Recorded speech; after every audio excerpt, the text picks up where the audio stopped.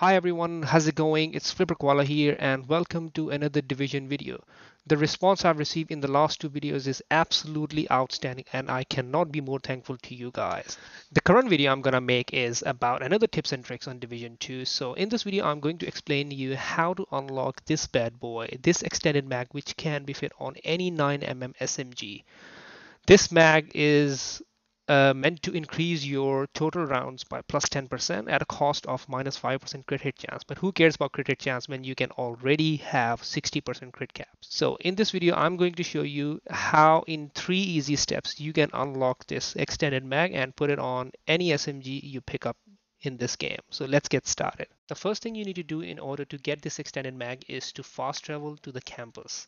It's right here. I'm zooming in so that you can measure its coordinates. It's pretty easy. Fast travel from any location to this settlement and then I'll tell you in step 2 what to do. Once you're there, you need to find the person called Gavin Green. He's sitting right there. You need to come to him and speak with him. As soon as you speak with him, you will discover the side mission which is called Missing Campus Patrol. The location of this mission is right here. This is where you need to fast travel and do this mission.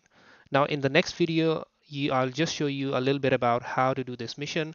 It's just gonna be small clips. I'm not gonna record the whole mission because it's pretty easy to do. Once you do the mission, you will see that you are able to unlock this extended mag. Once you have the blueprint for this extended mag, head down to the crafting station in the White House and craft it. Once you craft it, you will have this extended mag right here. Now this magazine can be put on any SMG and it will increase the number of rounds by 10 bullets.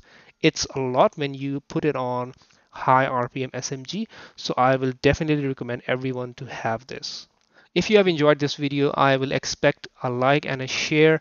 Once again, I'll be putting on more tips and tricks on Division 2, so please subscribe to my channel and keep sharing and keep showing love. Until then, see you next time.